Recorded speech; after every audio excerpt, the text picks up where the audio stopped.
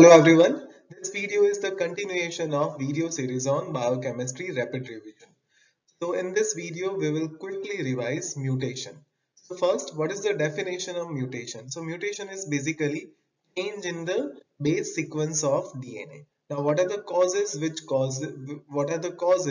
by which mutation can occur?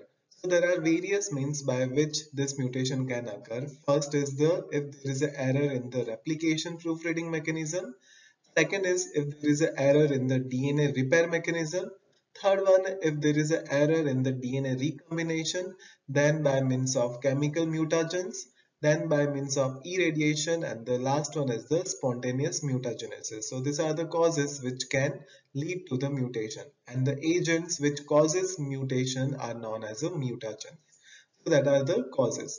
Now we will see what are the types of mutation. So there are mainly two types of mutation. One is the point mutation and another is the frame shift mutation. Fine. Now in the point mutation, again it is divided into two categories. First one is the transition point mutation, in which purine is replaced by the purine one and the pyrimidine is replaced by the pyrimidine one. While the second one is the transversion mutation, where purine is replaced by the pyrimidine and pyrimidine is replaced by the purine one.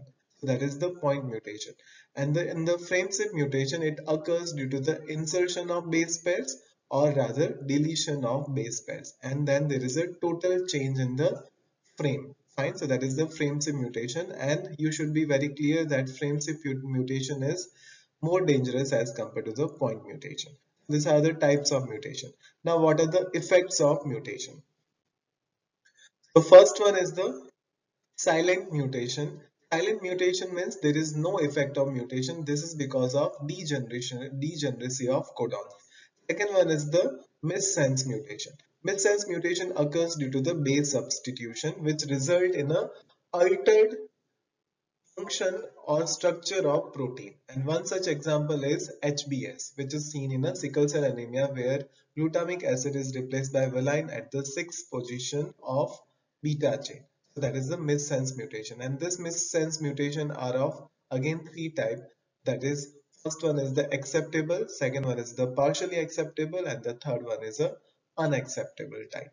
And the third effect is the nonsense mutation, where base substitution will result in the creation of nonsense codon, and the nonsense codons are the termination codons, that is UAA, UAG and UGA, which result in a stoppage of polypeptide chain synthesis. Fine. So it results in a polypeptide chain termination during the protein synthesis. So these are the effects of mutation.